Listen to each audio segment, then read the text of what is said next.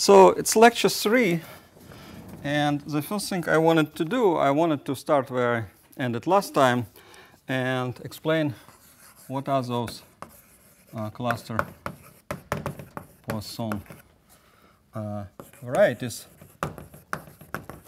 and their quantization.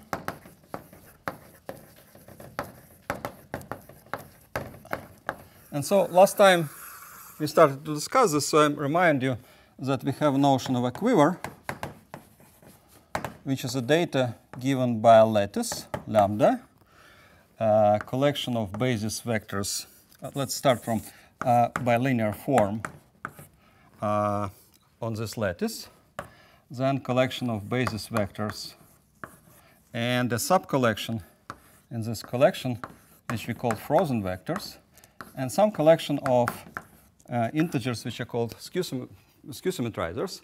And so the most important thing about this, that this form takes value in 1/2 z. It's half integers, this valued form. It's not skew symmetric, so far just bilinear form. But there is a condition. The condition is that EI, EJ is actually in Z unless both frozen. So this means that this subset of basis vectors we call frozen vectors, and so the form takes integral values, except the form between the two frozen vectors can be actually half integer. Now, then we were talking last time about mutations of these quivers. So there are some people who were not here before, so if you feel that you want me to ask a question, so please do it, because that's a basic definition. OK. So then we have quiver mutations. Basically, it's called quiver because you call these vertices, and you measure this bilinear form, and you connect two vertices by a number of arrows, which given by this bilinear form could be half integer, and these vectors generate this lattice. So if you start with these vectors, you can omit the lattice. So just vertices and arrows. OK, now the important formula was statement was that we have mutations. So we have K is one of these unfrozen vertices. So EK is unfrozen. Then you start with one quiver and you get another quiver. And so this new quiver has everything the same. So this will be the same. This will be the same. This will be the same. This is the only data which changes. And it changes by the following formula that EI prime is EI plus you evaluate your form on EIK, take the positive value. It takes the value if it's positive and put 0 if it's negative. So you cut it somehow by this plus EK and minus EK. So this is a situation when I is not equal to K, and this is a situation when I equals to K. So that's the basic formula. Now we discussed the fact that as soon as you have a quiver, you have the square C assigns you quantum torus algebra.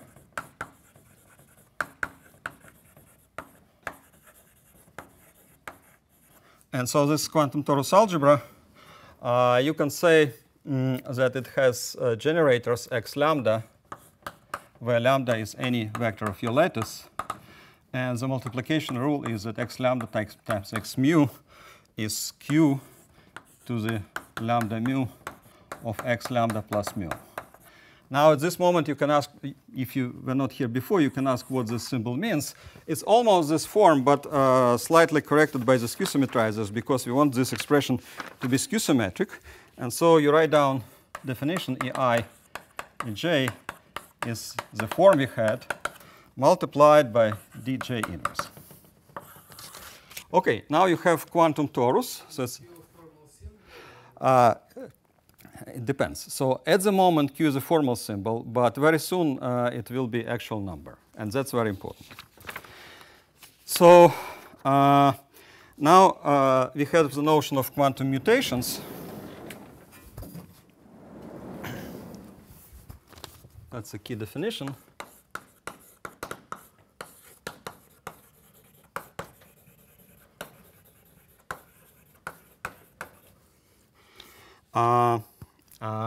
So quantum mutation, you have to say that you start with some seed, some quiver, let's say C, and you go to C prime, and you go from here to here, so you put edge, and then you have K, which indicates the non-frozen vector which you're going to use for this mutation.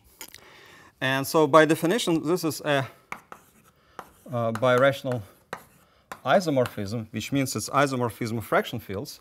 So it takes the fraction field of the quantum torus algebra, which is denoted OQ of T C prime, and you map it isomorphically to the fraction field of a similar algebra related to the quiver C. So quantum torus algebra is denoted this way. So this is the algebra which we defined. And this transformation, we denoted it C goes to C prime, K. That's this transformation. Now, how this transformation is defined? So it's, by definition, defined as follows. So most importantly, it's a conjugation by the quantum dial logarithm. So let's just write how it works. It takes y here, and it goes to the following expression. So first of all, we apply some monomial transformation to y, which I'm going to spell in a second. And then we take the conjugation by the quantum dial logarithm.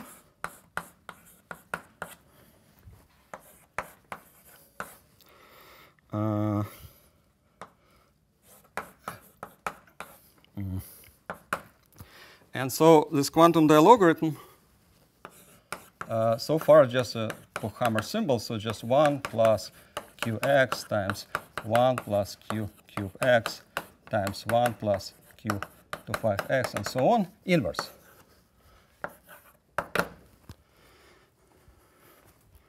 So, all right. So who is I? Who is this isomorphism I? So this isomorphism I from C to C prime acts by the rule that it takes any basis vector x ei prime, which is basis vector, that basis vector we just defined, and it maps it just to x defined by that, basically by that formula, so mu k of ei. So what's happening is that we say that, okay, look, so we have two different quivers. This is quiver C prime, and this is quiver C. So in the quiver C prime, we decided to talk about new variables ei prime, but this is actually, they're given by this formula. So I'm just writing this down. So I'm just rewriting kind of this notation through this notation. So it's kind of identical. It's just some kind of monomial transformation which is written there, but formally write it this way. So you take this monomial transformation, and then most importantly, you conjugate this by the quantum dial logarithm power series.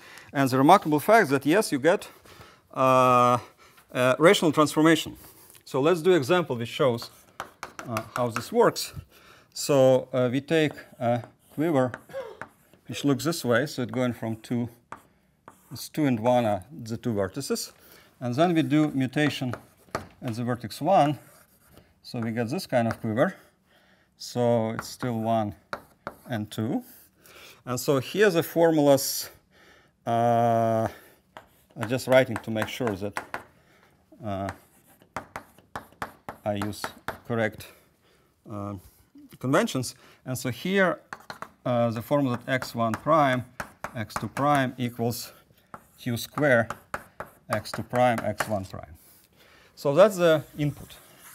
Now we need to make some transformation. Sorry, you probably said this before, but so when you write arrow, this means? This means that we have a, this means that the, this bilinear form between this and this equals to 1. And the other way around? The other way around, it depends on skew symmetrizers, but in this particular example, it equals to -1, because I happened, in this case, I consider skew symmetric situation. So the skew symmetrizers they important only here. So this form is skew-symmetric by definition. And this one not necessarily. But in the example, it is skew-symmetric. Okay? So that's why it's this way. Does this quantum mutation only depend on the skew-symmetric form or on the original form? Everything depends on the original form, because when you define the mutation, you see that this formula depends on the original form. And that's the key point. On the other hand, the quantum torus algebra depends only on the skew-symmetrized variant of this form. So now how this transformation looks like. So it's E1 prime equals minus E1, and E2 prime equals E1 plus E2. Now we have to do the quantum mutation.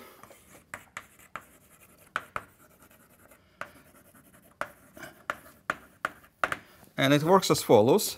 So we take x1 prime and we map it to psi q of x1, x1 inverse, psi q of x1 inverse.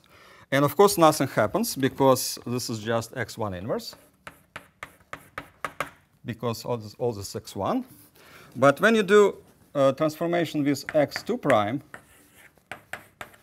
something is going to happen, because you have psi q of x1, and then you have to put the corresponding the generator corresponding to this vector, which is actually this one, and then you have to write down psi q of x1 inverse. And so the claim is that if you do a calculation, and I'm going to do this in a second, then you end up with a formula.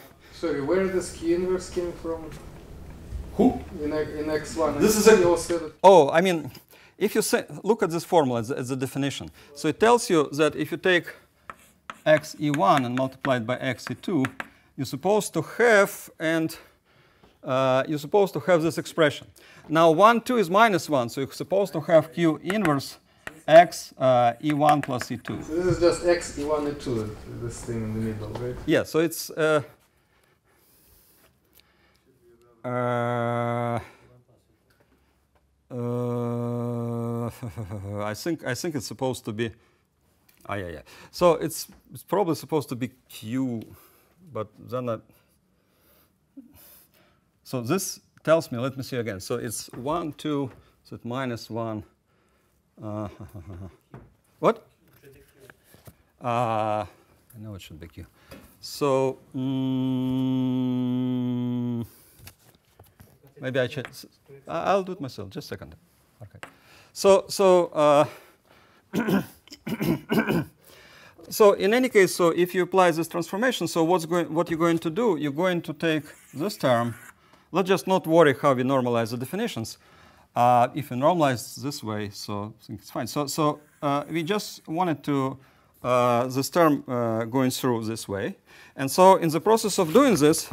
The key point is that when you move it through here, you're going to pick up here something which will be psi q of q minus square x1. And then this moves here. But then there is a relation that this is 1 plus q inverse x inverse psi q of x1, which is the defining relation for the quantum Dell algorithm. And because of that, you will see that this guy and this guy is going to be cancelled in the end. And so you end up with a rational expression. So you can calculate which one, but you'll get what I promised. So when q equals to 1, you get this class transformations we were talking about. That's it. So this shows how the transformation works at one mutation. Now, what are cluster transformations? So, and again, so the main kind of point here, the main remarkable thing which is happening, that you do aftermorphism of the fraction field of the quantum torus algebra. And like for the simple algebras, like matrix algebras, we know that any aftermorphism is inner. But this is not quite inner aftermorphism. It's inner only in some strange sense, because it's a conjugation, so it's kind of inner, but it's a conjugation by the element which does not belong to your algebra. So it's not inner. But nevertheless, the result is still automorphism. So it's a kind of new way to produce automorphisms of quantum torus algebra. And I claim that they appear here because basically there is no other ways to produce it in a reasonable way. So I don't want to formulate statement now, but if you try to construct any automorphism of quantum torus algebra, which preserves, of course, the algebra structure, and then some dual data, which is some class in K2, then you're bound to consider just composition of these transformations, like conjugations, maybe by powers of this guy.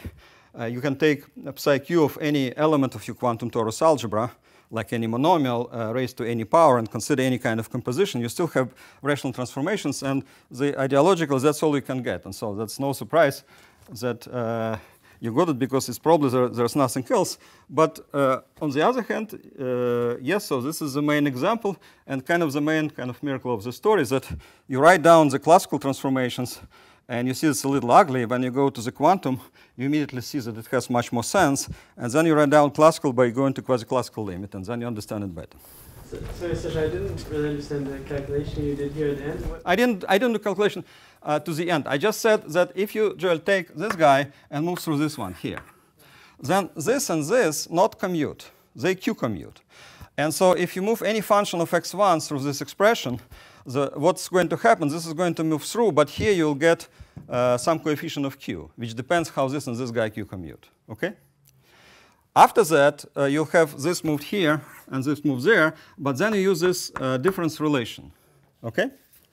And difference relation will tell you that the transcendental part, I mean power series part of this formula will be cancelled, and you get just a rational formula.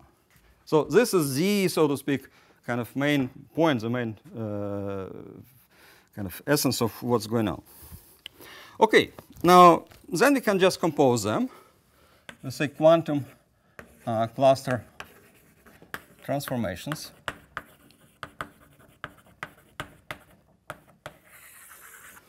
So we just want to define them to make a bookkeeping of notation. So we have some quivers C0, then we mutate at the direction K1, and we have a new quiver C1, then we mutate in the direction K2 and have quiver C2, mutate direction K3, get something.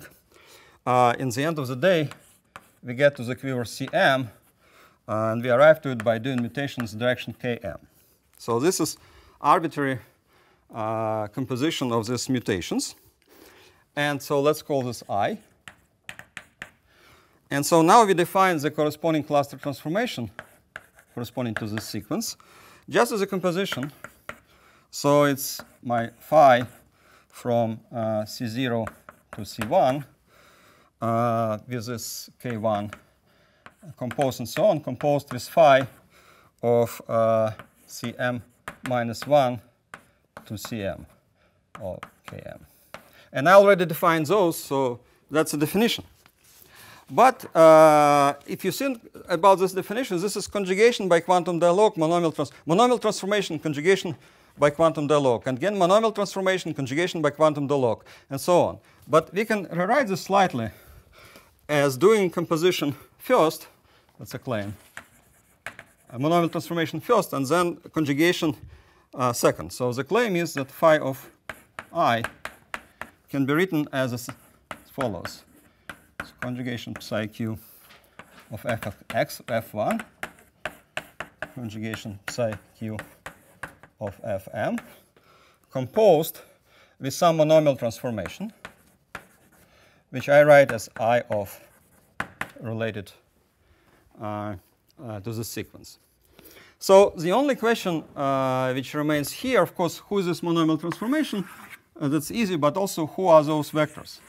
Because, as I said, we can apply conjugation by quantum dialog for any vectors of the lattice. And so now I just have to specify these vectors, which makes this true.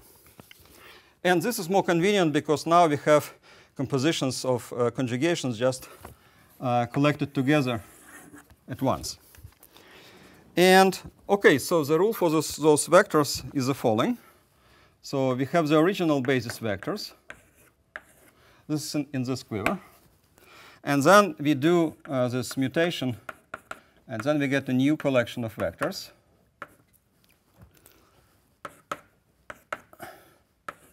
And then we again do mutation and get another collection of vectors, and so on.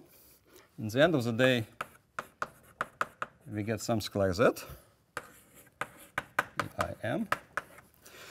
And so the statement is that this vector f sub s, the one which you see here, is nothing else but the vector e chi s at the moment of time s minus 1. So you have this, you start with the original basis, then you transform it, transform it, transform it, transform it, and then you look at some particular moment of time s, you look at the this transformed basis, and you take the basis vector, actually this one is s minus 1, so it's moment of, it's after s minus 1 mutations. And you look basis vectors which parameterized by the index ks, which comes to the next step of this mutation process. And this transformation, this is just a composition of those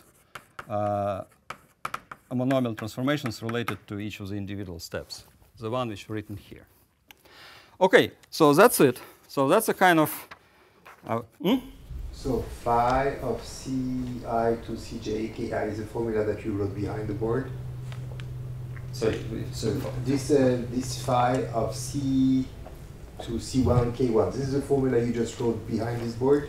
Let me repeat. So I'm saying that by definition, phi of I is this. And I explain that actually you can write it this way. What's the difference? The difference is that this is conjugation, monomial transformation, so on. Now I pull back on monomial transformations to the right-hand side and all conjugations to the left. It's just technically more convenient. Well, my question was different. It's just the definition of this phi is just behind the board, right? This? Yes, OK. This, yes. Just what I was asking. OK, OK. So now we wanted to come to the part which is a quantization, real quantization of, sorry, let me finish first of all with algebra. So OK, so now we have many, many quantum tori. And this quantum tori, so you start with the original one, it's your quiver C. Then you can do mutations in all n directions, in all unfrozen directions. You get new quivers. And so you get some other quantum tori sitting here, original ones here. Then you do mutations again. You get new quantum torus algebras. But actually, you may just think that this is the same quantum torus algebra because the lattice didn't change. But you just pick up different kind of generators of this algebra. So you get infinite collection of this quantum torus algebra. But in order to get the definition of cluster Poisson variety, quantum cluster Poisson variety, you have to identify some of them. Because it may happen that if you start with some original quiver C and you go to some C tilde, it may happen that these quivers are actually isomorphic as quivers. Then you can identify the corresponding quantum torus algebra. So you can take OQ of T C tilde and just identify it with OQ of C. In the way provided by this identification of basis. Like you take a basis, you mutate, get different basis, and now this basis has the same brackets. It gives the same quiver, means it has the same, the form has the same brackets as here. So then there is an isomorphism of these algebras. And so you can compose your composition of mutation in this one, so you end up with some transformation. Okay? And so this is just some automorphism of this original algebra. But it may happen that this automorphism is trivial. And so this way you get this trivial class transformations.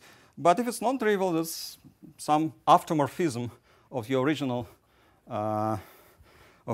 data. And so if it's non-trivial, then you get element of the cluster modular group. That's the definition. But if it's trivial, it's trivial. So you just don't count it. I'll give you an example in a second.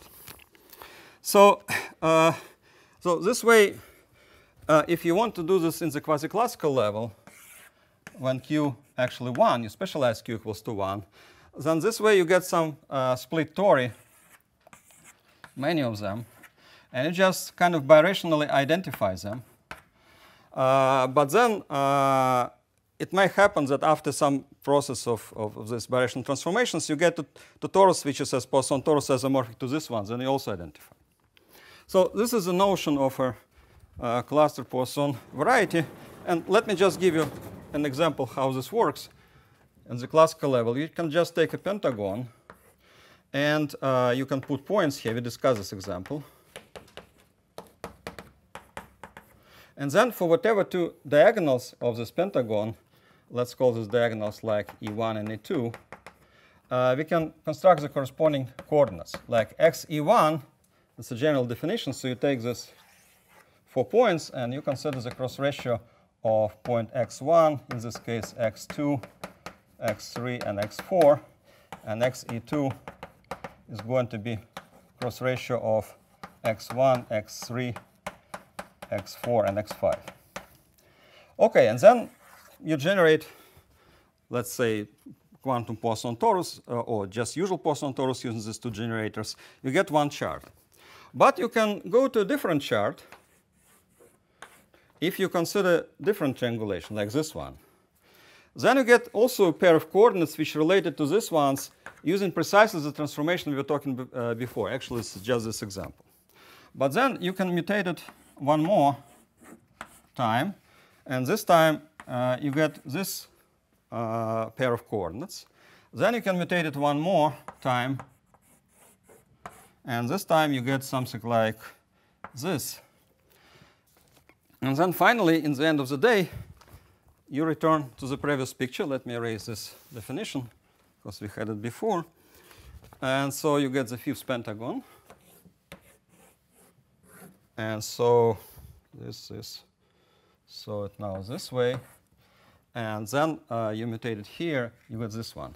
So if you consider composition of 5 transformations, just formal transformation on coordinates, then you will see that the result will be an identity map. And this is consistent with the fact that these formal transformations, they're not just formal transformations, but they record how this coordinate transforms via this coordinate. So geometrically, it's clear that if you consider this composition 5 times, you get an identity map. But from the formal point of view, what you do, you consider the original quiver, then you can mutate in 2 directions, and so on so far. But the point is that if you consider this kind of sequence of mutations, and you also apply you relabel this variables each time, then if you do this, then you get precisely the original pair. If you don't relabel, you have to do this twice. So it's a composition of this class transformation and relabeling of the variables. And so that's a typical situation how we get the cluster modular group. So in this case, this map is element, in this case, cluster modular group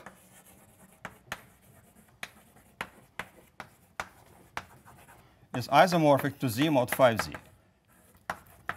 And it's generated by this change of variables combined with renaming first diagonal as a second, second as a first. But when you consider 5 transformations like that, you get identity. So the mapping class group is Z mod 5Z.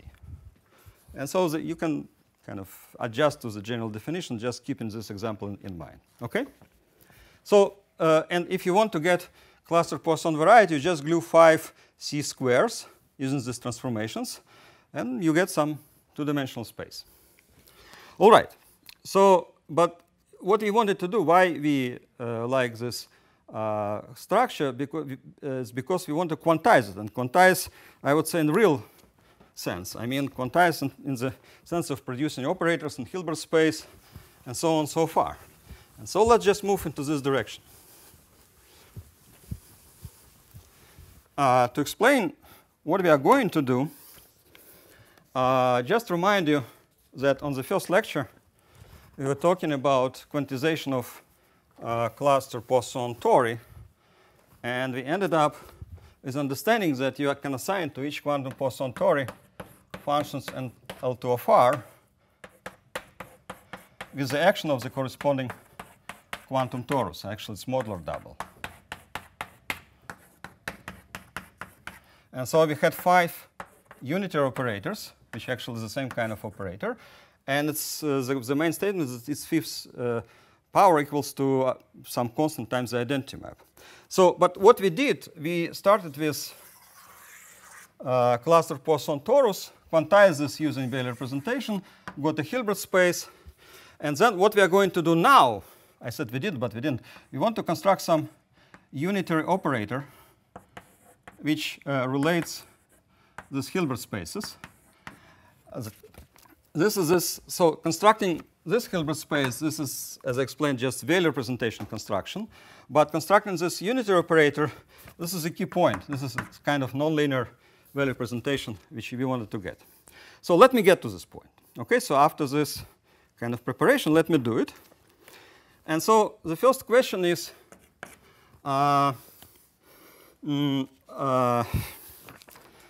so how to proceed there? So let me recall what we did basically on the first lecture, that you have this Heisenberg group related to lattice and the form. And actually, I now wanted to consider the Heisenberg-Lie algebra. So this is, for now, it's Heisenberg-Lie algebra. And so what is Heisenberg-Lie algebra? It's extension lambda Heisenberg lambda. And then here you have just some central element. And so you can tensor this with R to get vector spaces. Now to any, but I really need just the lattice. To any vector P in this Heisenberg algebra, in lambda, I can associate its lift to Heisenberg-Lie algebra.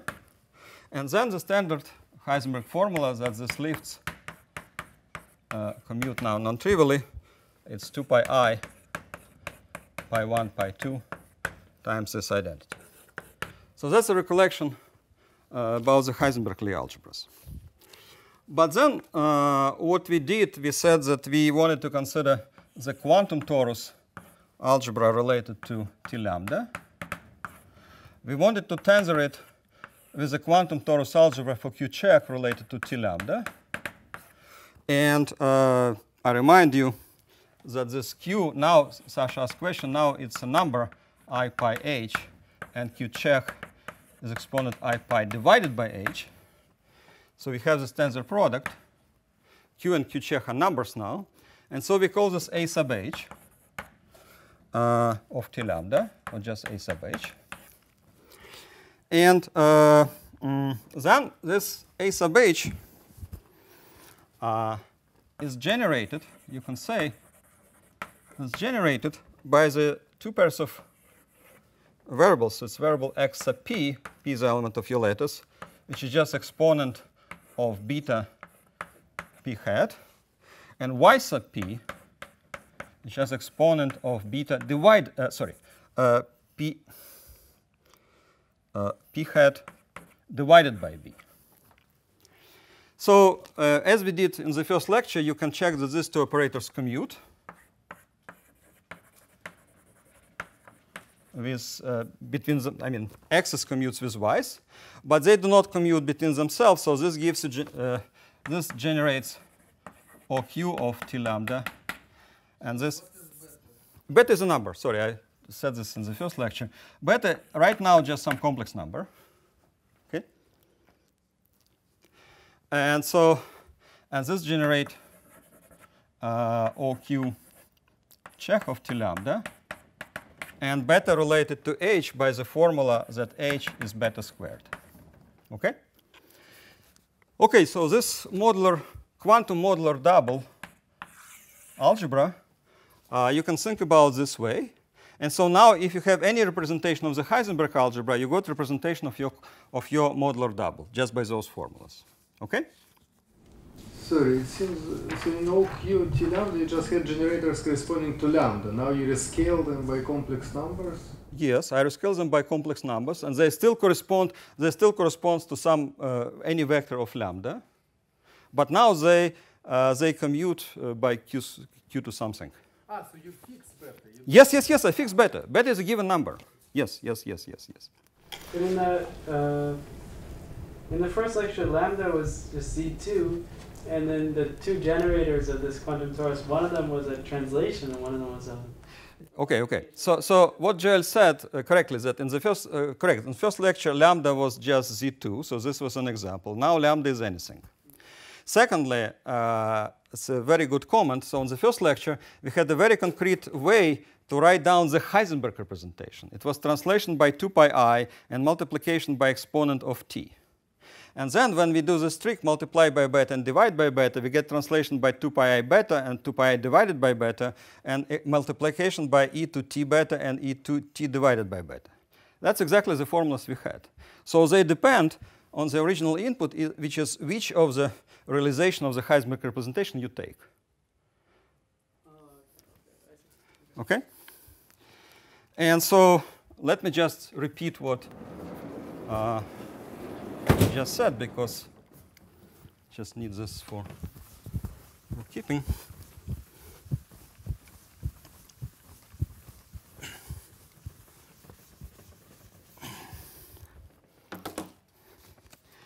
So let me remind you how the Heisenberg representation works.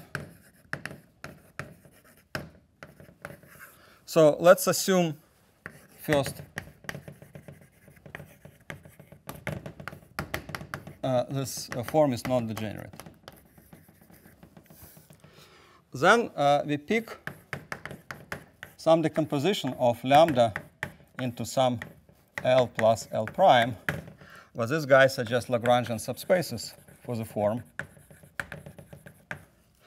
And then this allows us to construct star representation of the algebra we care about, AH of T lambda. And it acts in L2 of this L tensor R in this vector space. It's just half of the lattice. And it acts in a very standard way. So vector L in this L goes for t to 2 pi I L. And then we are scaled by t to 2 pi I beta L or t to 2 pi I divided by beta L if you wanted to go to the representation of AH. But the original thing is how you construct the Heisenberg representation this way. And then if you take any vector called L star from the second Lagrangian subspace, then it goes to a multiplication by, so you can consider the corresponding linear functional. And if you construct the group representation, take it exponent. So anyway, so this way you get the presentation of the Heisenberg-Lie algebra. Okay? So what's important to take home is that it depends on the choice of polarization, choice of the decomposition in L and L prime. And when you change, you have to do some transformation, and Andrei will explain how to do them. So we got this representation of H in general. And now, in the case of... This is more or less what is usually considered in theory of non-commutative Tori, right? This is this bimodule of one torus and another torus, corresponding to parameters H and H. I don't know what means usually, but this is the representation of this AH of the modular double, and that's what it is. It's a well-known construction. So in general, I wanted to say that we have now kernel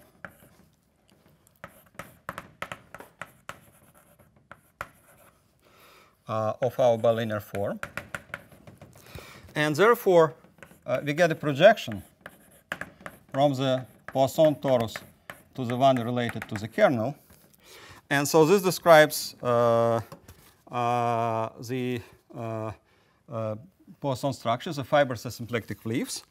And so now we can write down that H lambda, now in this case, will be semiforms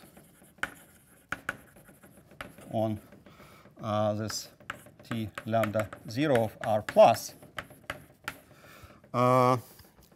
with values in Hilbert space, which we already defined, which is the one assigned to the fiber. So if you call this map mu to, let's say, mu inverse of 0. So we get just semi-form of the base with values in the Hilbert space, which you see fiber-wise. And then the main claim is that this h lambda is, of course, integral of some more elementary Hilbert spaces over lambda. And the important thing here is that lambda belongs only to points of this torus with values in positive numbers. That's the spectral decomposition. That's the classical stuff. OK, now we're done again. So we assigned to the quiver some Hilbert space. And we understand that this means that this Hilbert space actually depends how we realize this, how we take this decomposition L prime. And if you take a different one, you have to put intertwiner into the game. So when I said that any transformation is obtained by conjugation by quantum dialogues, I mean quantum dialogues, they are powers or monomial transformations. So this is what you do if you have monomial transformation. Now let's do the main step. So far it was rather trivial preparations.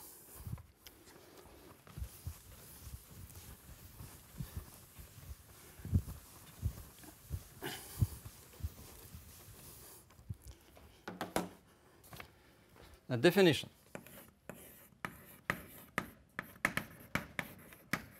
We wanted to say how we relate these Hilbert spaces if they're assigned to different quivers. And so given a mutation, that was a question? No? Mutation from C to C prime in the direction k, we define an intertwiner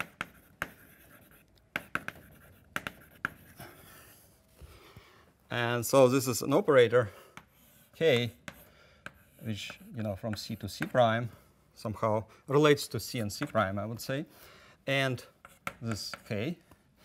And so we define this as a composition of two, just as we did with the notion of cluster transformation. So it's a composition of two operators, and they go from the Hilbert space, which we just assigned to C prime, following Heisenberg and Weil, to Hilbert space assigned to C. This is the main point. So we have now two different quivers, and they are related by mutation. And we want to construct unitary transformation which identifies these Hilbert spaces canonically in a way that it, in some sense, has to be explained, commutes with the algebras acting here and here, equivariant under the action of those algebras. So, OK. So here is the definition, which will be a little bit cryptic because I'll have to define the main player. And so you say the following, that, OK, you have the pk hat. This is Heisenberg operator, which corresponds to a basis vector ek. We do mutation as a basis vector ek. And so before, when we were doing algebra, we were saying, OK, let's take psi q of x ek, and let's conjugate by this. Now, we cannot do something like that because the problem is that this series is divergent if absolute value of q, I would say divergent unless absolute value of q is less than 1. And if you remember, we actually wanted to have a story which makes sense when absolute value of q equals to 1. So we cannot use at all this transformation. It doesn't make sense to us when q is actual number, unitary number. And so what we say that we apply some function, which depends on beta, to this operator, which is actually self-adjoint operator under some assumptions, if beta is real or absolute value of beta is 1. So we will talk about this later on. But we wanted to find some nice function which replaces the quantum dialogarithm and which is going to give us, maybe I'll erase this now, give us a map from HC to HC.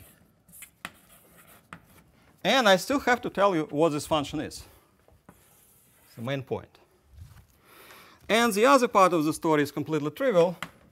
So the second operator is a quantization of the monomial part of the transformation.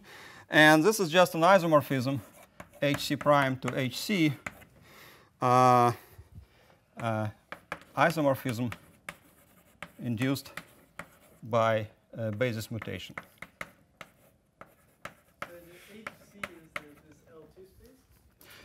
H Hilbert space related to C is a Hilbert space which we assign following Heisenberg and André Weil to the quiver Q using some polarization, some decomposition. So you have to understand that this is not just some L2, it's many, many L2 related by canonical isomorphism. It's not completely canonical if it's a metaplectic representation, not symplectic. But we keep this as a block and say, okay, this is a Hilbert space. Now this is an entirely different story. It's an entirely different Hilbert space which corresponds to a nonlinear change of variables. And so what we want to do, we want to quantize this nonlinear change of variables. And the main point is that, yes, we can do it. How we can do it? So the first attempt would be to use this function quantum dialogram, which we use for conjugation. But this cannot work. So we have to end up with some more clever device how to do this. And here's how it goes. So that's where actually the quantum dialogram actually appears. The actual one, I would say. Not the power series version. So we consider the following function. So phi beta of z is defined as follows. So we take the power series psi q of e2 beta z and divide it by psi 1 over q check. It's a modular transformation of an exponent of z divided by beta. And now you can complain that this makes sense only when absolute value of q is less than 1, because this makes sense only when absolute value of q less than 1, and this makes sense only if absolute value of q less than 1. But remarkably, if you take the ratio, then you can write this as exponent of some integral, and it makes sense for any q. This is integral over 0 of e2 I pi z divided by sinus hyperbolic of pi p beta inverse and sinus hyperbolic of pi b zeta dp over p. And so this function is well defined. For example, it's well defined if beta is real or beta has absolute value 1, and that's where the exponent will be has absolute value 1 or even something else. So it's actually defined for all betas. And so this is the function we wanted to play with. So this is the quantum dialogarithm, and it has the property that if basically that phi beta of z bar is phi beta of z bar. But basically, what you wanted to say, you don't even need this, so we need just to say that if beta is a real number, or absolute beta value of beta is 1, let's say that for now beta is not plus minus I, then the absolute value of phi beta of z is just 1. This means that in the regime we really care about, for example, beta is real, means that h is positive. So our function is not only well defined, but it's also unitary. It takes values of absolute, they are numbers of absolute value 1. So z is the real variable? So far z can be any variable, as you can see in this formula. But in a moment, we are going to substitute the self-adjoint operator into this formula. And then if beta is real, it will be real if, okay? So we're just going to use this formula. So, but pk is a self-adjoint operator under the assumptions. That's exactly where the assumptions were coming from. Is it beta z or beta p in the denominator? It's p, of course, I'm sorry. Thank you, Giovanni. There's no z involved in any kind of integration, just stands as a parameter. Integration over p. Thank you. And this function has beautiful properties that it does satisfy two different equations.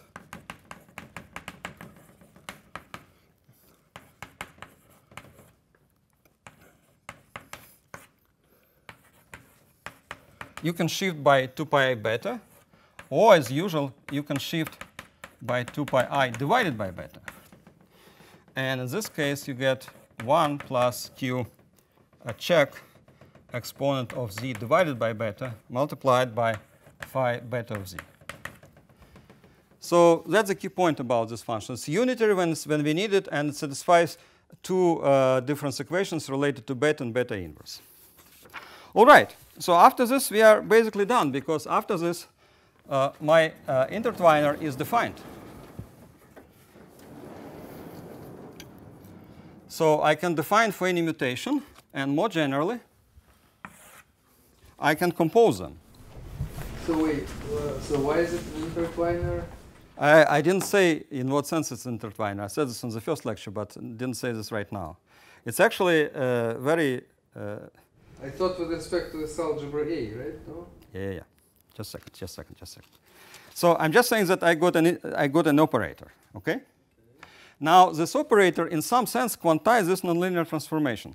And so in what sense it quantizes nonlinear transformation? So, but before I go there, I just want to formulate a statement. So let me just do it, Sasha. So more generally,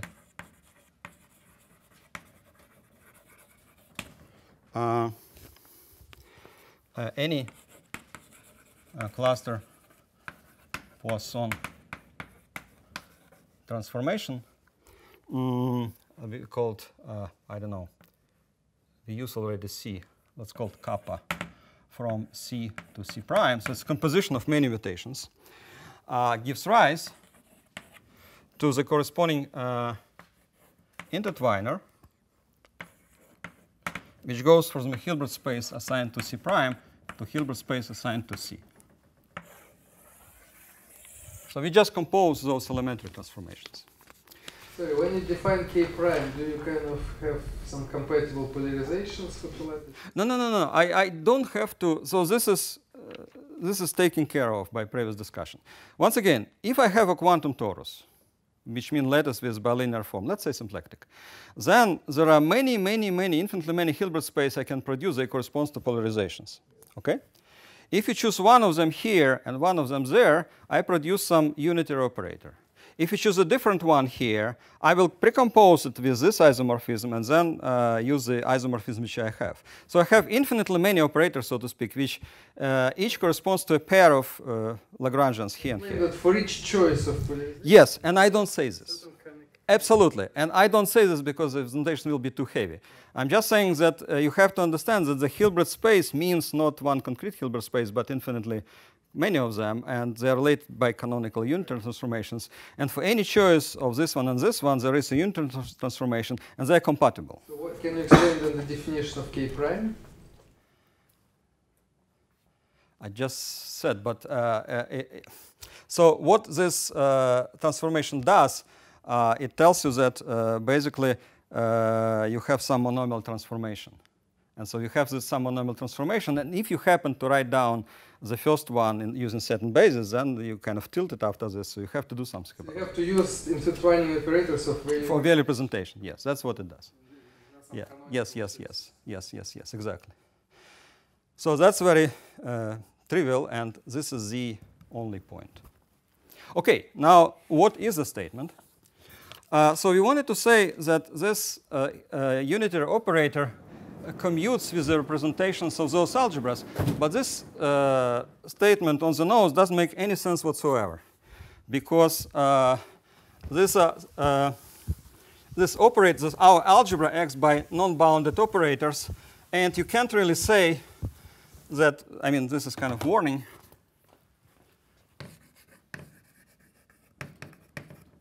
If you have some transformation like you have x and y, and x goes to, let's say, x inverse, and y goes to something like y times 1 plus qx inverse, something like that.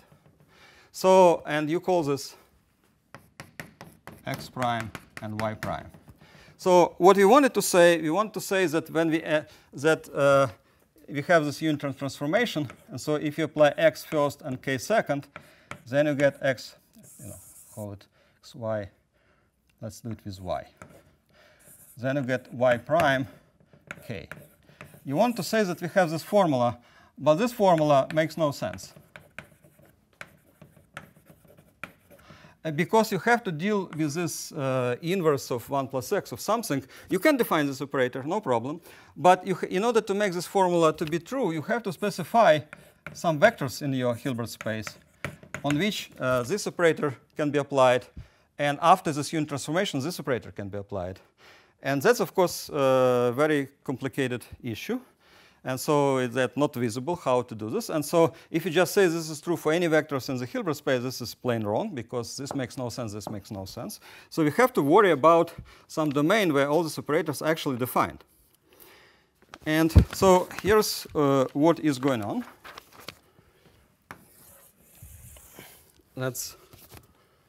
There is a theorem, this main theorem, that first of all, before I go there, let's make notation. So X is this original cluster Poisson variety. And we created this quantum modular double. I remind you, it's tensor product of OQX, tensor OQ of X. Actually, have to take Langlands doll here. And what is this guy? I didn't quite define this. So I need to do this now.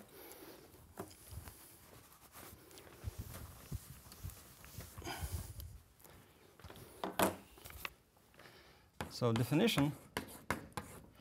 We define this OQ of X as follows. We say that F belongs to OQ of X if for any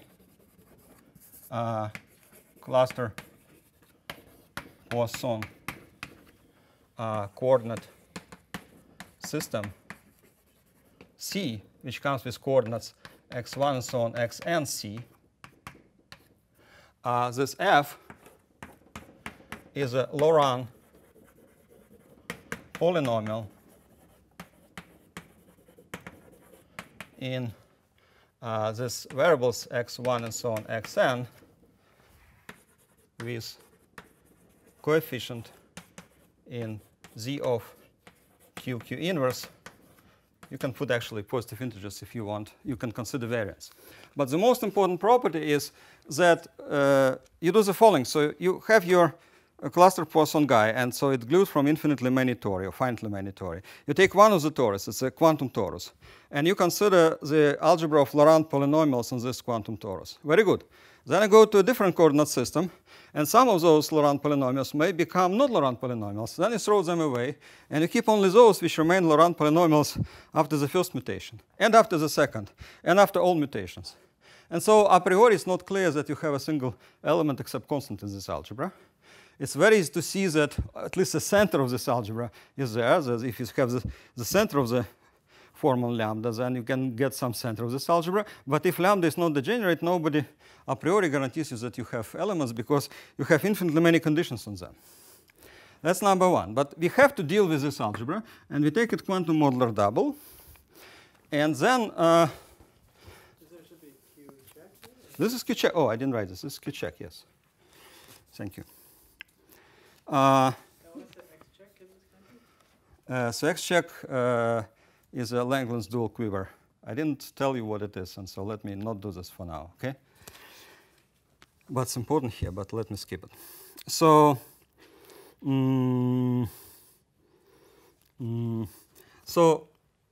first of all, there is a subspace which is called S sub C in the Hilbert space HC for each quiver C such that the algebra AH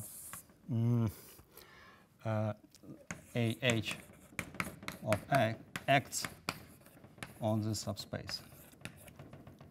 So for each quiver, I can find some domain of definition for all those operators which I care about, which forms the algebra, the modular double of the algebra of functions on my cluster Poisson variety. So again, I define this guy, this algebra. I didn't, as I said, it could be very small, but still I define it. And now I consider I claim that there are some natural subspaces in my Hilbert spaces where all unbounded operators from this algebra can be actually applied, and the result will be still sitting in the L2, which do not take you outside of L2. And so, and now the main statement is that the intertwiners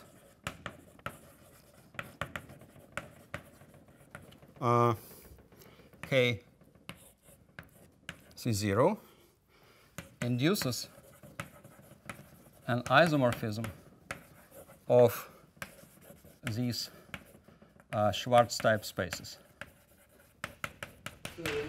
First item is the kind of density condition, or what? There are some conditions. So first of all, it's definitely this subspace is definitely, the statement is definitely dense with respect to the Hilbert metric here in this space. So it's big enough. That's number one.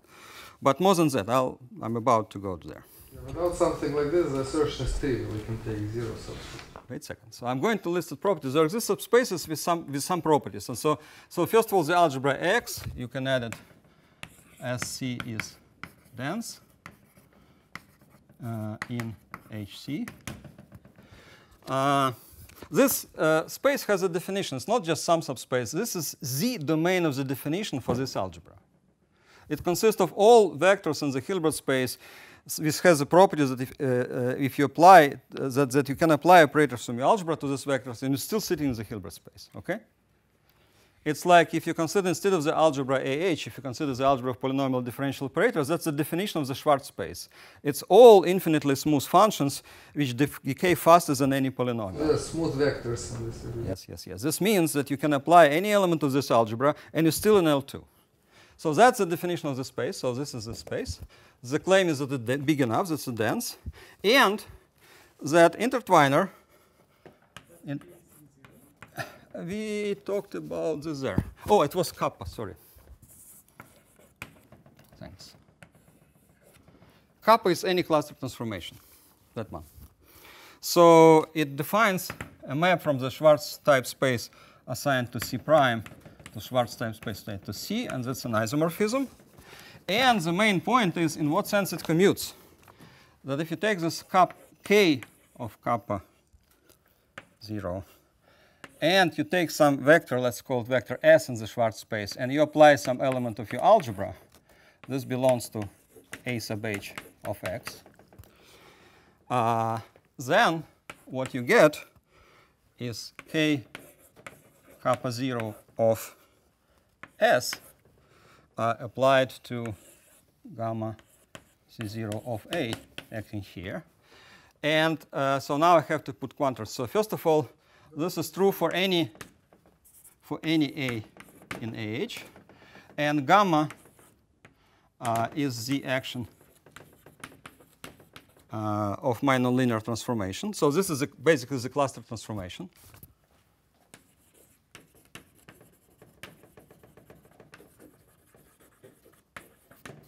And so the statement is, not that they literally commute. You know that you can pull A here, but when you pull it, you're picking up.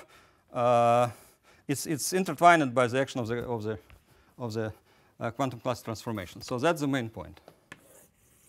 So it commutes in this sense. So I emphasize once again that this is definitely what we wanted to have, but we absolutely cannot have it and absolutely cannot state it in the situation when, first of all, S is any vector from H2. It makes no sense.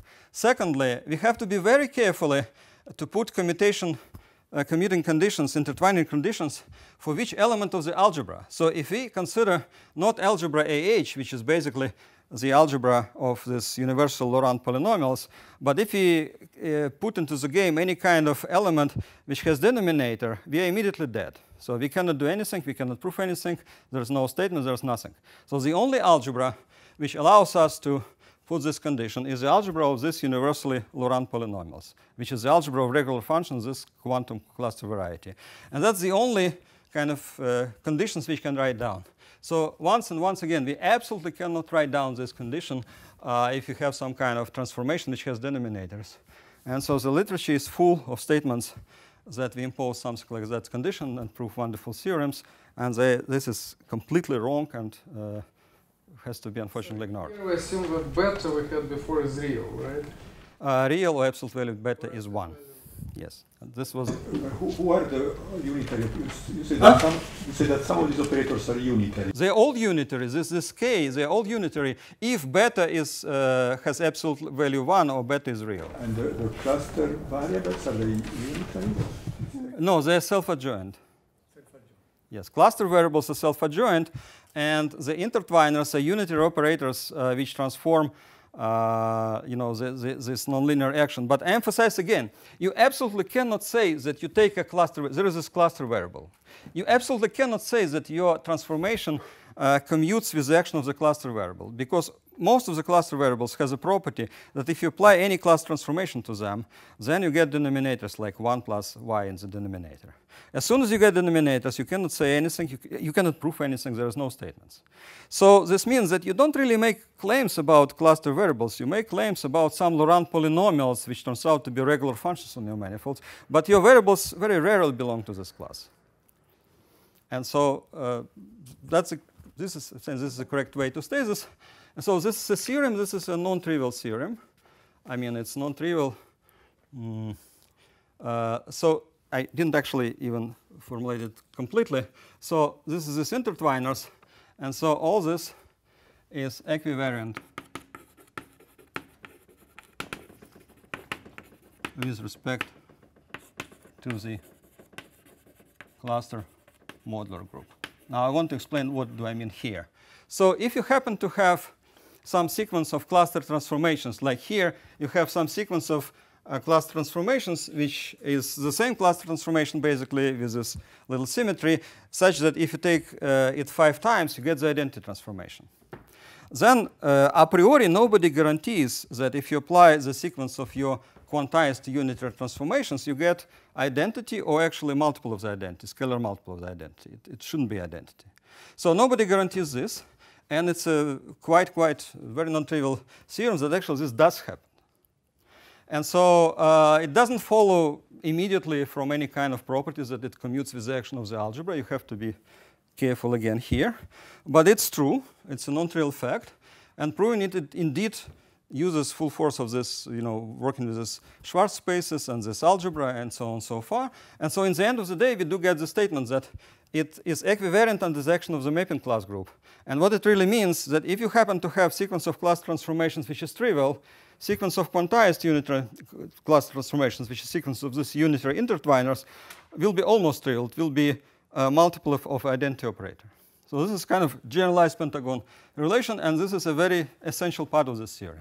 So now that's it. So I stated the main result. So I explained what is cluster Poisson variety, so how it can be quantized, how it leads to some Hilbert spaces related by this unitary intertwiners, that we get these Schwarz spaces, and one more comment here, that this S sub C has a natural structure of so-called Frichet space, which means, in simple words, that it has different topology. We don't use topology on S, which is induced from the topology on the Hilbert space.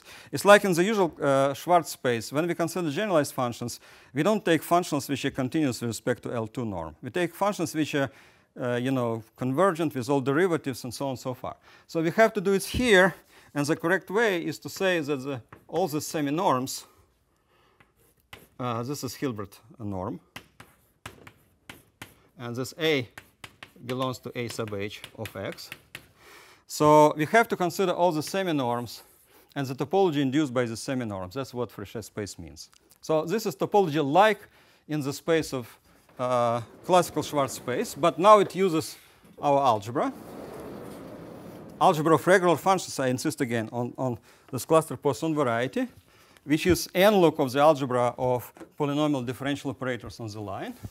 And we can now define the space of distributions. Yeah. So part of the theorem is also that OQ of X and AH bar of X is non-trivial, right? It's part of that, but yes. But actually, even if OQ of X is small, there is some kind of tricks how to make all this true. It's true for any cluster Poisson variety, in spite of the fact that in some exceptional cases it could be smaller than you might think. So it's a good point. But so now we can introduce a space S dual, which is just the continuous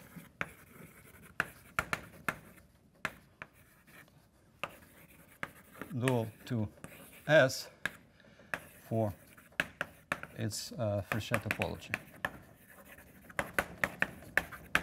Okay, so now we basically constructed our main working horse. This is we quantized this cluster Poisson varieties, and the rest of the lectures, like today and the next lecture, is kind of downhill. We're going to have all the applications, because now I got the data which was announced in the first lecture. I said that we are going to have triple of spaces. So now we have them, and we're going to have mapping class group acting on them, and we're going to get this algebra also acting on them. Now we have all this data which was in the first lecture. So I'm going to do a break now, like for, I don't know, 10 minutes. And after this, after the break, I'm going to talk about the main example. I'm going to explain that the modular space of this modular space we introduced, which relates to a group G, split adjoint semi-simple group G, and any decorated surface S, does have this structure, and therefore is quantizable, and therefore produce all this kind of representation. So I'm going to remind you what the space is, and then explain how to construct this structure there, and therefore quantize and get all the applications which we'll discuss today in the next lecture. So once again, so if you some kind of were in jet lag or oversleep for another legitimate reasons, all this discussion, that's completely okay. So what you have to take out from here is that there exists a way to quantize it, and we are going to use it, and we are going to produce on kind of modular spaces we are looking for, we are going to produce the structures, and therefore use this kind of device quantize. Okay, till 3:50 on my break. With Volodya Fock, and it's long ago, it's 2003, and complete one more paper in 2007. This is minus part absolute beta equal 1 story, but okay, I mean, everything else is from there. Now I emphasize this is joint work with Linhui Shen from University of Michigan at Lansing. And this is reason, so this is like 19 something in the archive, 1904 something. Okay, so let me proceed to this. So what are the key features? The first question is, what are the key features of the Moduli space PGS? And again, there are some new listeners here, so I'll briefly remind you what we're talking about. So we have a decorated surface, which means that we have a surface which has boundary, and on each boundary component, by default, we have at least one special point, maybe more, but finitely many. And in addition to this, we have punctures. And they together, we can call them marked points. And so here is the surface. Now we put some data. So first of all, so we have this modular space PGS. So it parameterizes, remind you that this PGS parameterizes as triples L, beta, P. And so L is just G local system, as usual, on the surface S. So it's 2D data. So, I mean, it's better to think about this as a kind of data given to you in 2D, 1D, and 0D. So in 2D, you have topological data, G local system. Now this 1D is what you see between these red points, and you see it on the boundary. And this is this notion of pinning. And I'll remind you what this in a second. But you put on boundary intervals some kind of data. And 0D data, you put at punctures and at red points. So 0D data is just what was called previously framing, which means invariant flag near marked points. I kind of very quickly write this down, but I remind you that you have to restrict your local system in the neighborhood of the puncture and you have to consider the corresponding local system of flags and take invariant section. You can just say that this is just invariant flag. This means if you go monodromy, you get the same flag. And this is for generic local system, just W and factorial for PGLM choices. So when you take local system, you exclude the punctures. Yes. And another data of this framing means that you put some flags here, like B1, B2. So you put some flags there. But besides these flags, this pinning, which is the main kind of new hero, you put here, pinning means the following, that here you put some decorated flag, let's call it A1 and A2, such that the so-called H distance between them is 1. So I explained on the previous lectures what H distance is. And the point is that there is a map H from the space A cross A divided by G to the Cartan group. And so if you take this H map for the pair of decorated flags sitting there, it's 1. And the group G is adjoint. Has no center. Center of G is trivial. No center means trivial center. So that's the data. So is that clear? Or should I repeat? What is H, little h? Cartan. Z Cartan. It's just name for the map. What? So, I mean, I defined this map. I'm not going to do it. But you can, OK, so you can define this very quickly. You can just say that this, of course, the same as G divided by U and U. And this is, and you use Briard decomposition. And you write down this W, H, U, and U. And this is H to take. And this is some specific lift of the where group to the group, and so on. Some natural invariant, which is canonical, and for the adjoint group, symmetric with respect to the permutation. All right. So I'm a bit confused by, you have beta 1, beta 2, A1, and A2 there. Yes, yes, yes. So the point is, OK. Let's look what do we have for the triangle. We will have this anyway, so let's just repeat. For the triangle, we have no local system whatsoever. It's trivial. But we still have flags.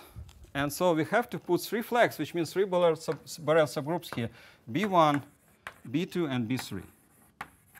And on the top of that, you have to put the 6 decorated flags. So we can call them A1 minus, A1 plus, A2 minus, A2 plus, oh, sorry, it's A3, and A2 minus, A2 plus. So we have 6 decorated flags, but there is a condition on them. And of course, these flags are just lifts of this flag B2. They project to it. Okay?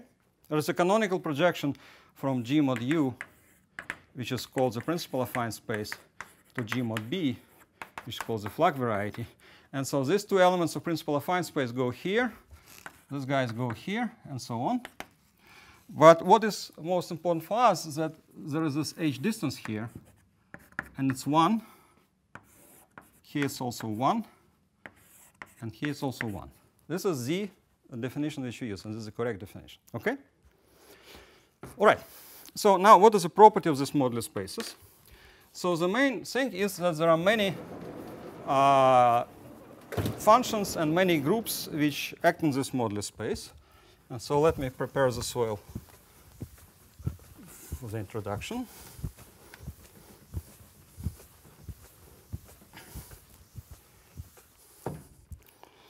So first of all, we have Z Cartan group. And we also consider it's some kind of quotient, which is Z Cartan group divided. We take coinvariance of the involution, which takes this to W0 of H inverse. This is my H star. Secondly, we have the braid group.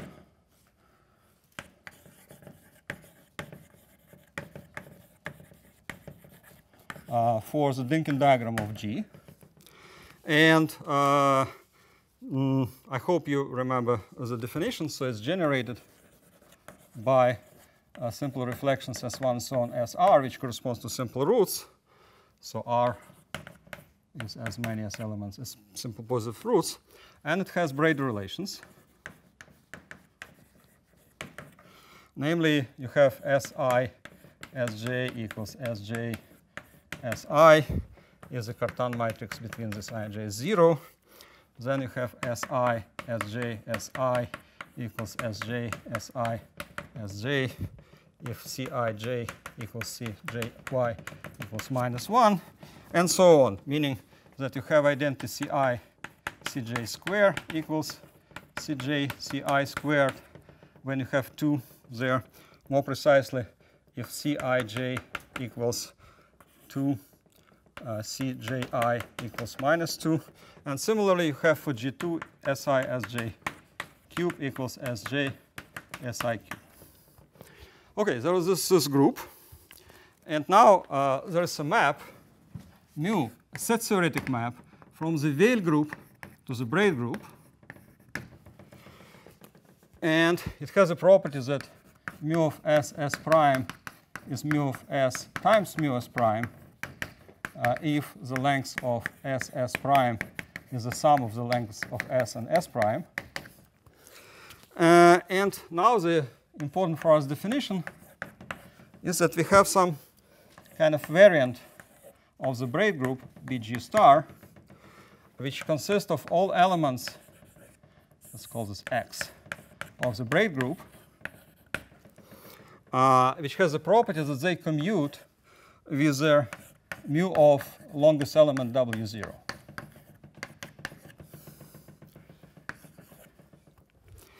All right. And so now we can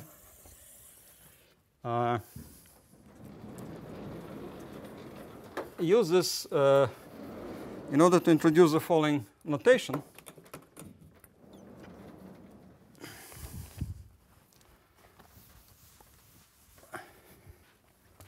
So for each boundary component pi of S, we have the corresponding flavor of the braid group. So I call it Bj pi. So this is, you can write this as a single formula. This is, okay, let me just write it without deciphering what it is. It's sometimes Bg, the whole braid group, and sometimes the centralizer of mu of W0. And so this is the case if the number of marked points is even, and this is the case if the number of marked points is odd. All right. This is Z flavor of the braid group assigned to the boundary component. And also there is Z flavor of the Cartan group, which is H divided by this kind of involution, but taken to the power given by the number of special points. So this is either H or H star. The H star is the one which I defined there. And so if H is dp is even, and as H star is dp is odd. All right.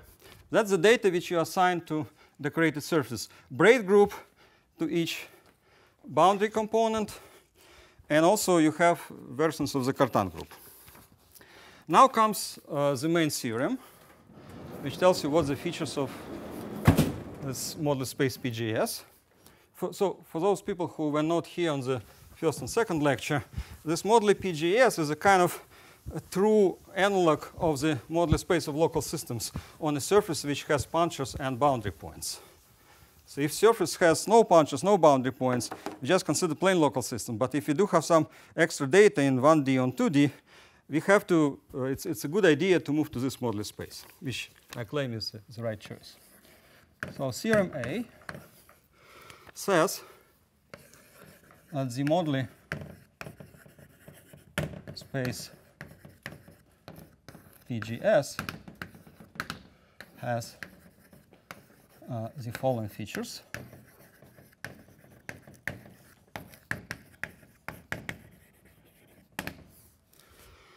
Well, these features are kind of stratified by the geometry of the surface. And so for each puncture,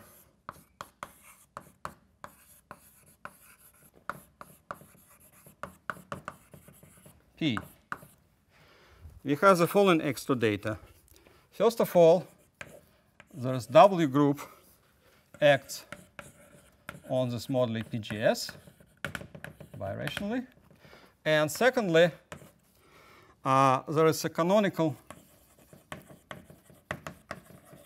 W equivariant map. Let's call it mu sub p relate to the puncture from the modular space PGS to the Cartan group. Now, let me put here somehow something like constructions. Sorry, near the punctures you have usual flags, or you have this general No, near the puncture you have the usual flags, and near the red points, the special points, you have not only the usual flags, but you have the left and right lift to the decorated flags.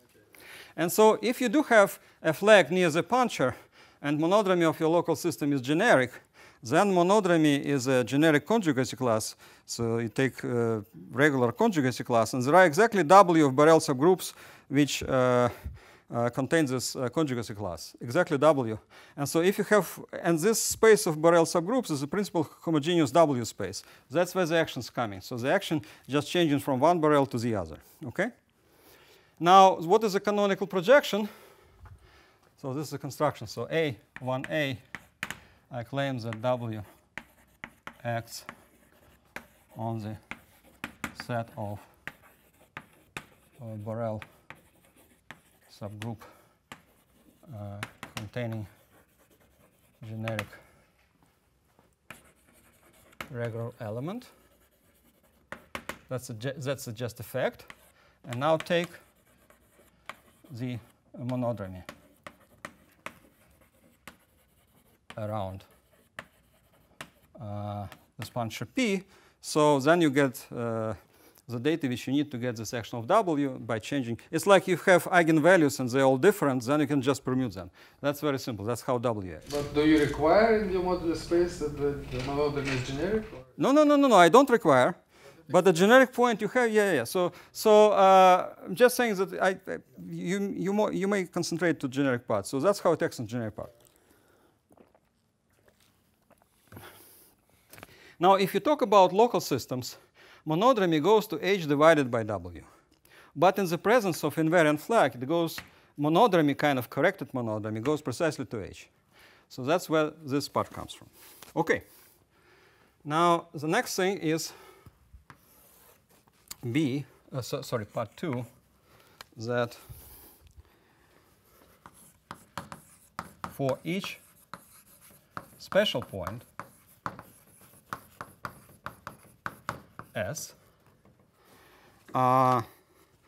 we have the following. So first of all, we have canonical potential functions. And so this is the functions omega Si, which corresponds to positive simple roots, which are regular functions on this modular space. And so I is just the set of vertices of the Dynkin diagram. And secondly, we have a canonical projection called rho sub S from the modular space PGS to Cartan. And so I wanted to stress from the very beginning that there is some kind of similarity between this data. So it's 1, 2, 1, 2, projection to Cartan, projection to Cartan. Here you don't see a priori any relation, but it exists. OK, this is for the special points. Now, for every boundary component,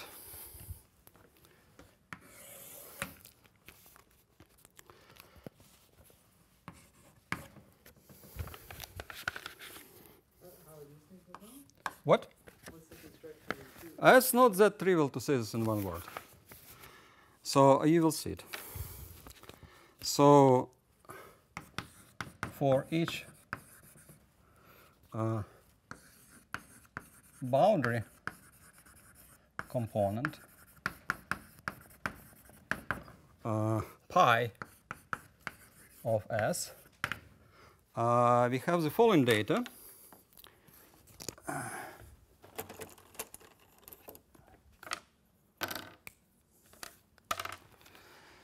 So first of all, again, there's this discrete symmetry.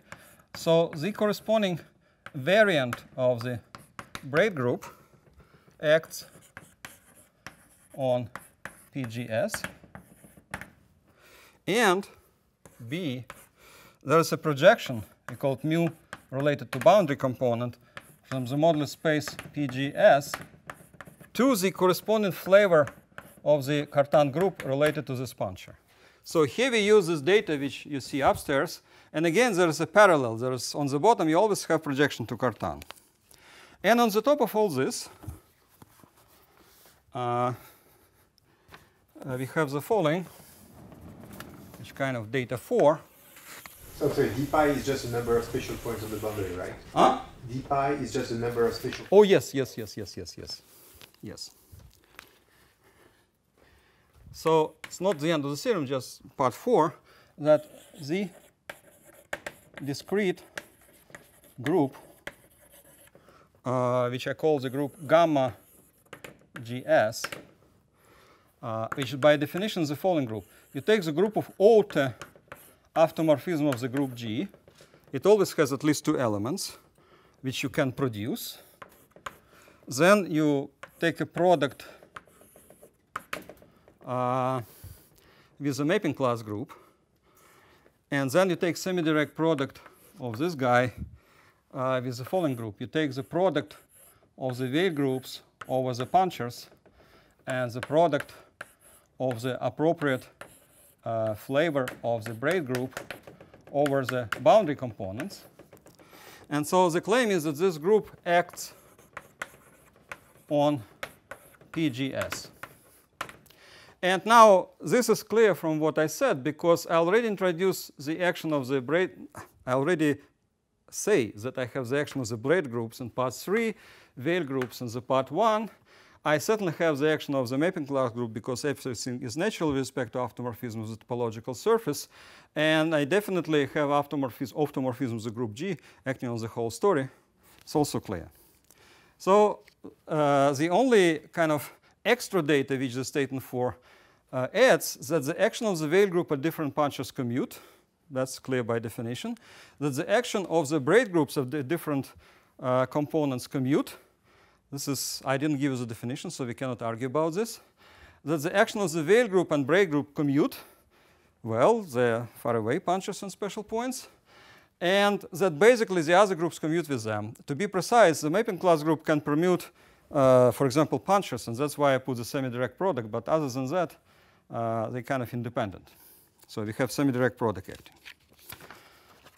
OK, so we have this data. And of course, there is a main theorem about this.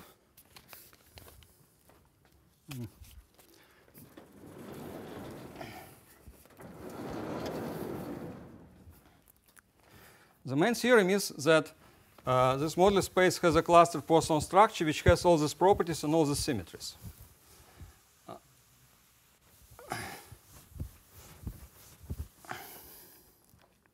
But let me start with just part of the main statement.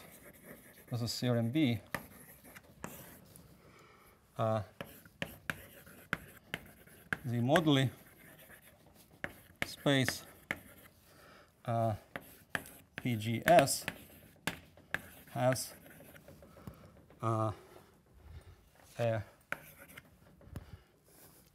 this gamma GS equivariant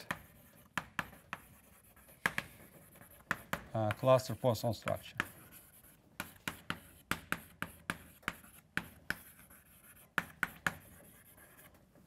And this is, of course, true for any adjoint G and for any decorated S.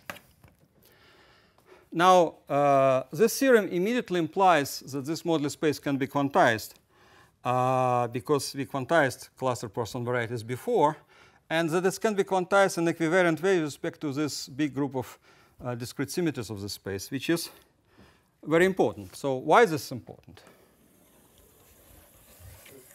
Yes? So do you now have a better understanding of the cluster mapping class group of this object? What do you mean better understanding? Well, before you you had this conjecture that you satisfy some modularity properties for gluing. That's a difference. This is a different story. Okay. It's not. You can tie it to the mapping class group, but it's not related to the theorem. So we will talk about this, but not at this moment. So first of all, I wanted to have an application.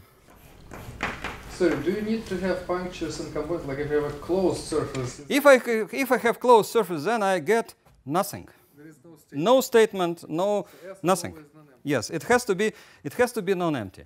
It's not actually true. I say this emphatically nothing just to emphasize how the different situation is, but actually it's not true that we get nothing. We get a lot, but this lot has to be obtained with a kind of with a big pain and with lots of work.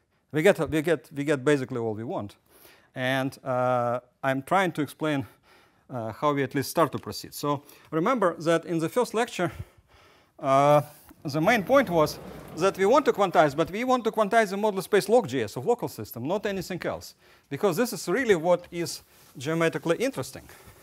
I mean, geometrically meaning applications, or at least you might think this. And so now the question is how we go from there to these applications. So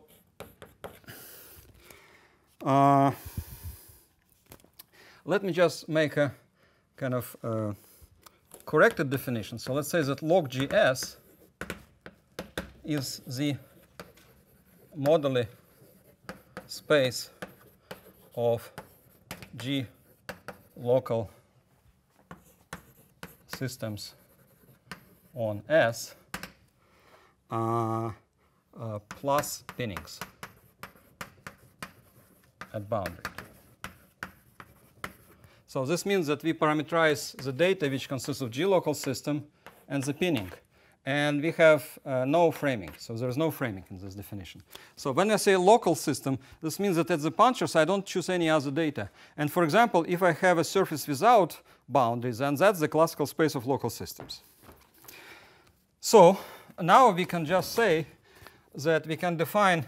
Remember that in the first lecture I said that if you consider modular space of G local system on a puncture surface, we cannot approach it quantization right away because it could be non-rational, so no coordinate could possibly exist.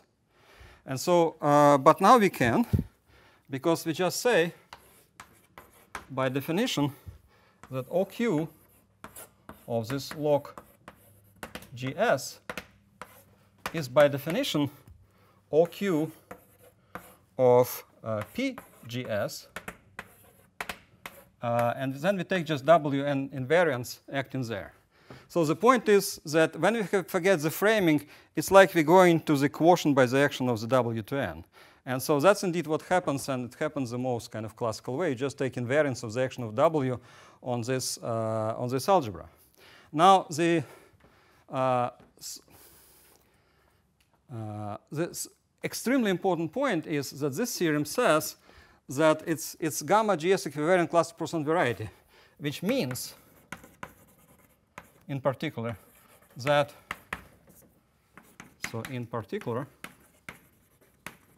means that this group gamma GS acts by cluster Poisson transformations. I don't want to do this right now, but there are very few exceptions to this fact. For example, the case of puncture torus SL2 has to be excluded if you talk about the action of the Weyl group. Then the action of the Weyl group is not exactly clusters. There are very few special cases which I don't want to bother you right now, but so I just state like that this group acts by cluster transformations. Because it acts by cluster transformations, we can, and we do this a little later, we would be able to quantize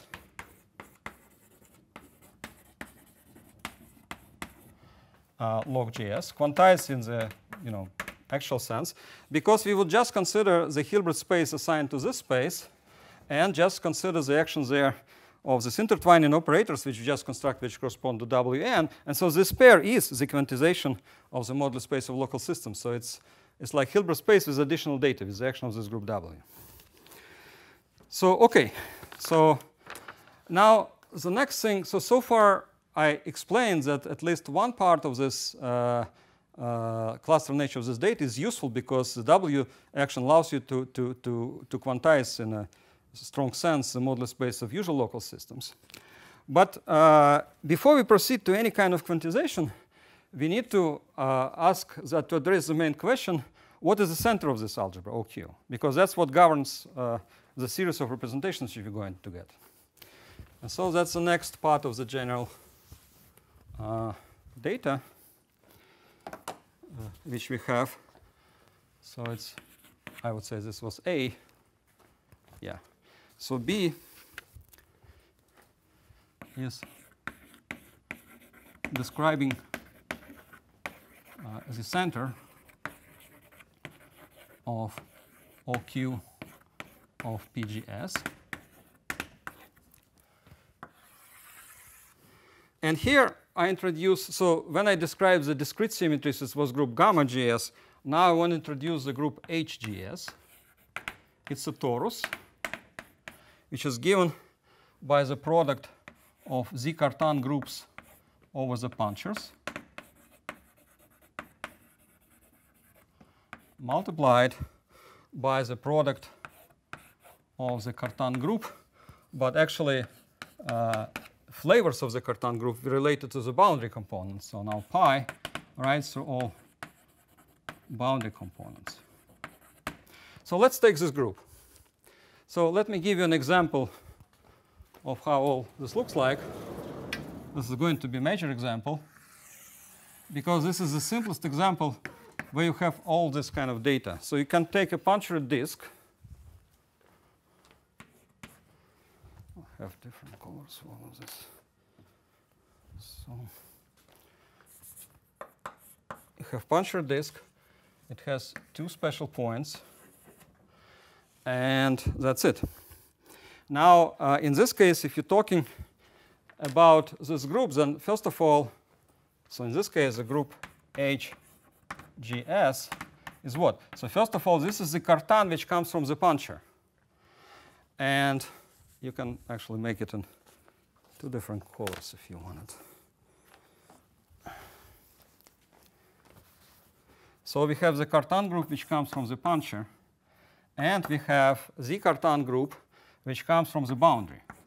They are very different, so to speak, in their nature. And so that's the second factor, red, and the first factor, kind of greenish. OK.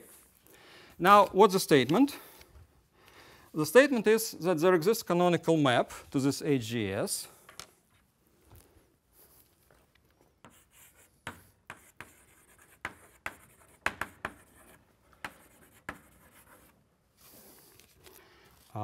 Mu, which is map from PGS to HGS. Now I have to break the lecture because now I remember something important which I forgot to tell you. So the next lecture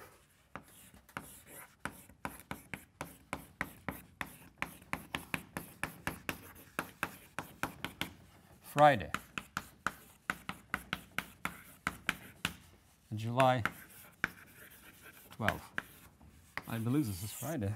Yes. So the next lecture is 8, 9, 10. Yes. The next lecture is not Wednesday, it's Friday.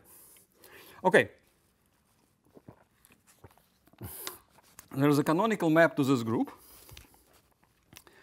which I write as a map which has two components, the component related to the punctures and the component related to the boundary components.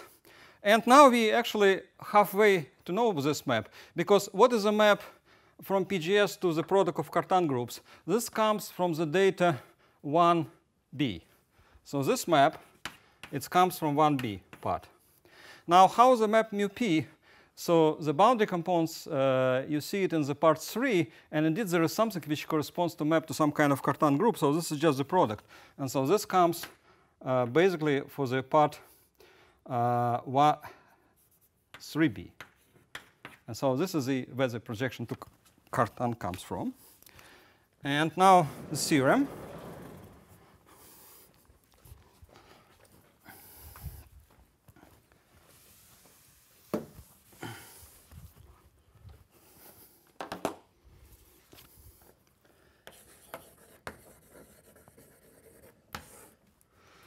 Let's call theorem C. But first of all, if you consider the pullback of the algebra of functions on this torus. This is the center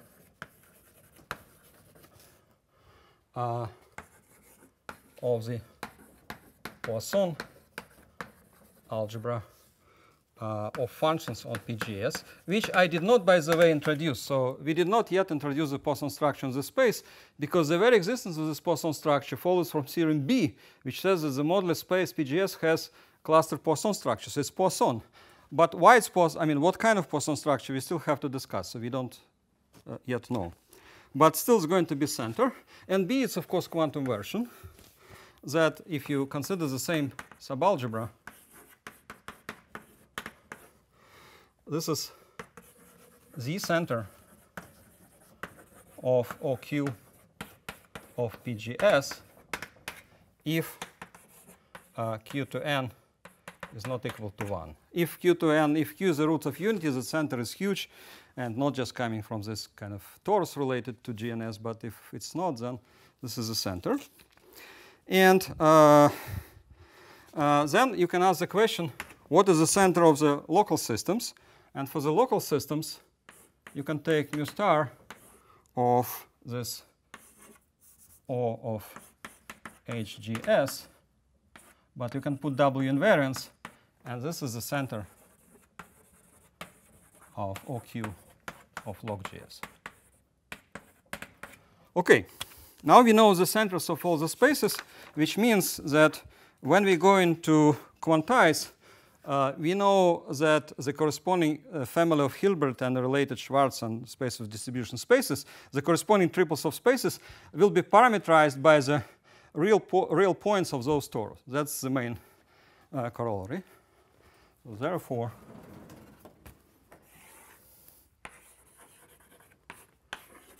the spaces of quantization are parameterized by either HGS of R plus or this HGS of R plus divided by the action of W to n. But I insist that I stress that they are parameterized not just by real points of the Cartan group, they are parameterized by real positive points of the Cartan group. All right.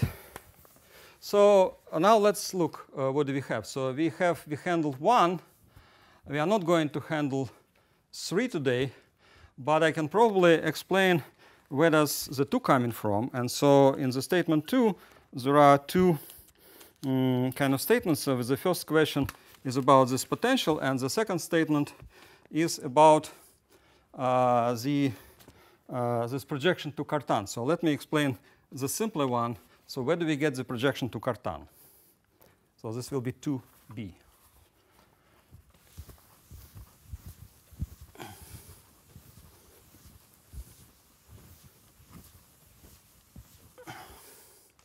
So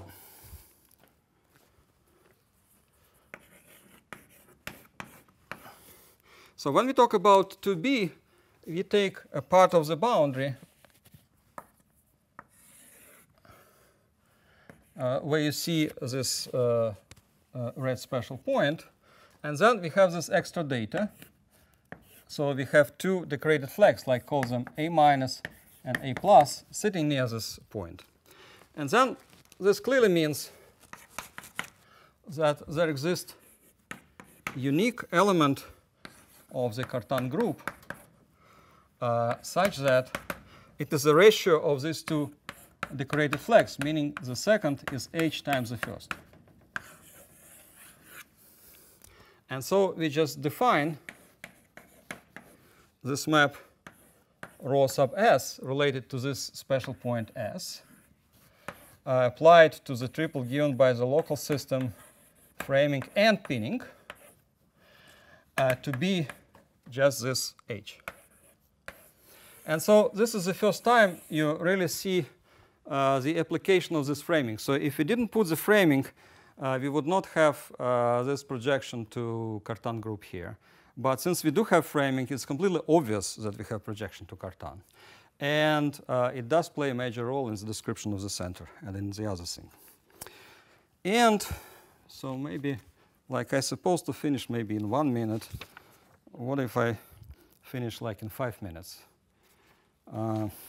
Just thinking, or maybe I just stop here. Oh no, one thing, yeah, one more thing which I can say easily. So what is about 3b?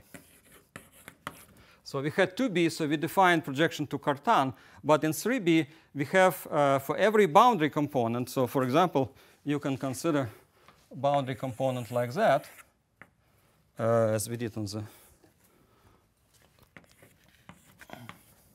Or you can consider boundary component with 2 special points or with 3 special points. We still have to get to projection for the Cartan group. And so for boundary component pi, we define the projection mu sub pi to be the following one. So we consider this element of the Cartan group which corresponds to the first point, but then we have the second point, the third point, the fourth point, and so on. And so we take projection to Cartan for the first one, and then multiply by projection to Cartan to the second one, but with a star. Star is this involution of the Cartan group. Then we multiply by the projection to the third one, and then to projection to the fourth one, star. And if we happen to have odd number of points, so this is if we have even number of points. If we have odd number of points, then we have rho s1, rho s2 star, rho s3, but now it actually lives where it's supposed to live. So it lives in H sub p, in the space of coinvariance. I mean, in H, we call it H star. This just lives in H. So why this is so, you can argue in many ways, but you have to start from some point, and you can easily see that this definition will be okay. This will not be quite okay if you project to Cartan. So we are forced to do this. So that's it. So now we have 1ab, 2b, and 3b done. So we still have to do 2a. I will do this next time, and 3a, and I have to explain the main representation theoretic and geometric applications of the quantization. And in the end, if I have time, I will explain how you introduce the coordinates. It actually takes not that long time. The main theorem, why this, I just want to stress one thing, that it is not, I mean, it takes not that much time to introduce coordinates using some data, but it is quite difficult to prove that these coordinate systems, they all sit together in this very strict way, that they form cluster Poisson variety. And the main difficulty of the statement lies on the boundary. So if we would settle for the situation when we don't have a boundary, like for example, consider just triple of flags, the proof will be much easier. I mean, basically quite easy. But because, for example, this is the case of triangles, the basic case, because we have to handle the boundary as well, the proof is much more complicated because of that. And so, in a sense, the whole difficulty sits in the boundary, and we actually, that's what we use when we glue. So when we glue, we really use the boundary components to glue. And so I emphasize again and again that putting extra data to the boundary was key for the whole thing, was key for localization of the notion of local system, key for introducing right notion, making it work on triangle, otherwise we cannot do this. And it's a major problem in order to prove something. Okay, so we'll do this next time. That's it for today.